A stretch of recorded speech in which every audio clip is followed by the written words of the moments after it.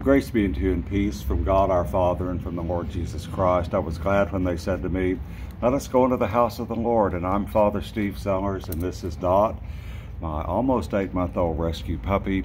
And we're going to take a short walk today, and we're going to focus on some of the things that we've been working on as a puppy and a human being.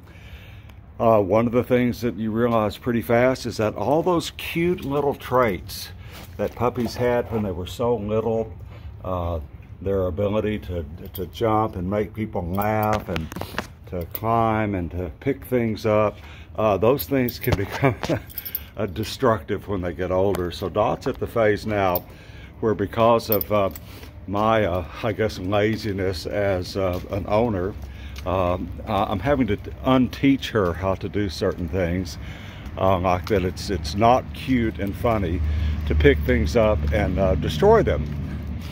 You know, when she was a little puppy and had little bitty puppy teeth, sit, Dot, sit, and had little bitty puppy teeth, that was a fun thing to do, to pick things up.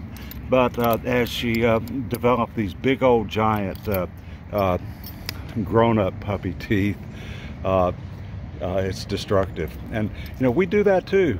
You know, we learn some cute little habits as we're growing up, and often those habits turn out to be harmful to us. For example, saying bad words. They become a habit to us. Let's turn around this way. Dot, heel, this way. Taking things and hiding them that don't belong to us. May have been funny when we were young, but we're not supposed to take things that don't belong to us. Skipping mass, not going to church, became funny sometimes when we were able to convince our parents that we really didn't have to go, and they agreed. They helped us develop some of these bad habits of using profanity.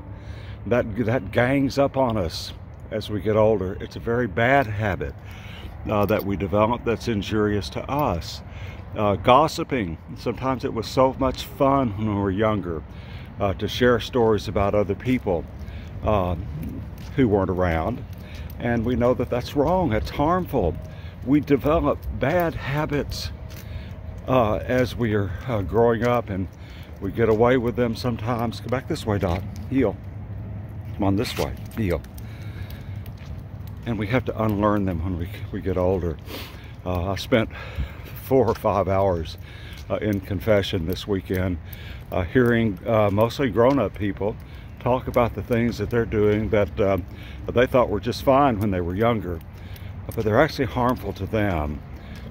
Looking at impure images, how much fun that was as a teenager, but it's injurious to us and to others when we do that. And we have to unlearn that behavior. So I'm walking with Dot. She is terrified of garbage bags, which is a good thing. I'm so glad that I didn't teach her as a puppy that it's okay to destroy garbage bags. She's afraid of them. Thank goodness I did one thing right. So we're going to take a walk this morning and enjoy the crisp weather here in Houston.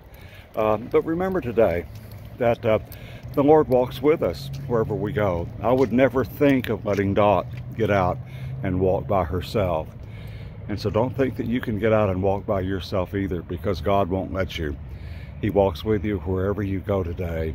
Remember that He loves you, and let Him guide your steps. He knows the way. Have a blessed Monday, and God willing, Dot and I will see you here again tomorrow. God bless you.